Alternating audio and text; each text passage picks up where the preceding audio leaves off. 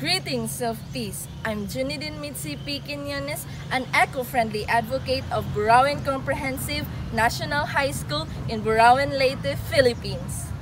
I'm excited to share with you the story of ECO-SOW and how it has had a positive impact in our school. This is by helping us achieve environmental metamorphosis and showing us how to be environmentally resilient. The issue of proper waste segregation was evident as there was no designated area for disposal.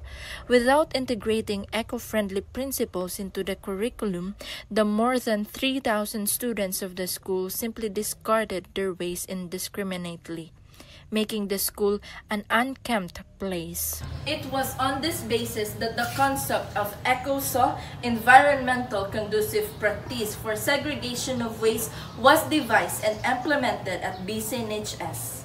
ECO-SOW is an environmental practices that promotes segregation of waste, and it is grounded with the principles of sustainability and environmental resilience.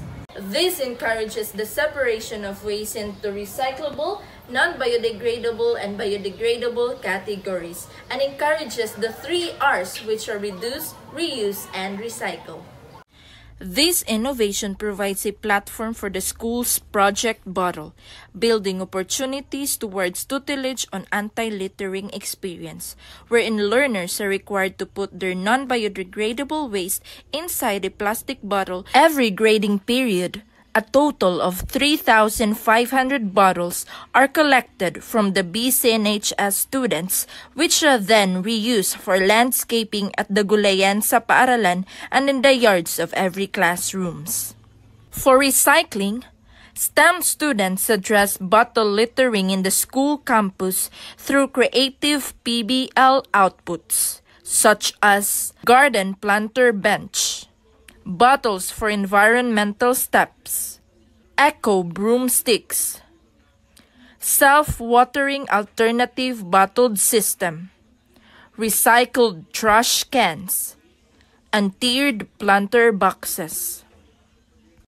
Compost pits have been installed at BCNHS to provide an eco-friendly, cost-efficient way to convert organic waste into nutrient-rich compost, which can be used to improve soil fertility. Currently, a total of 81 compost pits are available at the school. The concept of ECO-SOW acknowledges the importance of efficiently managing waste materials in order to conserve natural resources, protect the environment, and reduce carbon emissions. ECO-SOW also emphasized the importance of community participation and awareness raising to foster a culture of responsible waste management segregation process through the help of the students' initiatives, which starts at their homes. This innovation is not only helpful to the environment, but also beneficial to the students and the youth, for it aims to promote a sense of ownership and responsibility.